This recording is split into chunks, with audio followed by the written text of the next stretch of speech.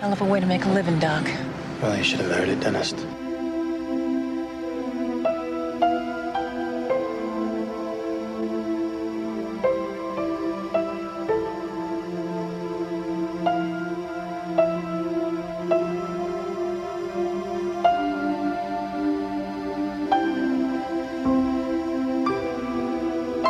I think I've got a way out of this place. There's this guy that works out of Phoenix. His name's Jack Benyon, and he's planning something very big. You contact him. Tell him I'm for sale. Just get me the hell out of here. Can you do that for me?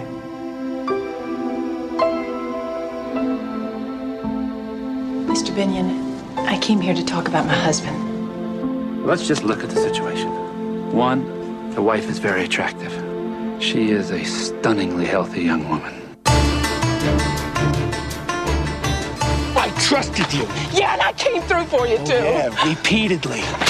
Two, the woman's husband, a thief serving a long sentence in a Mexican hellhole. You were supposed to make a deal with him. The deal wasn't good enough. Then you should have walked away. Three, a businessman, lots of power and influence.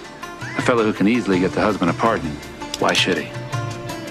One simple reason: money. You'd do the same for me, wouldn't you, Doc? You'd humiliate yourself for me, wouldn't you?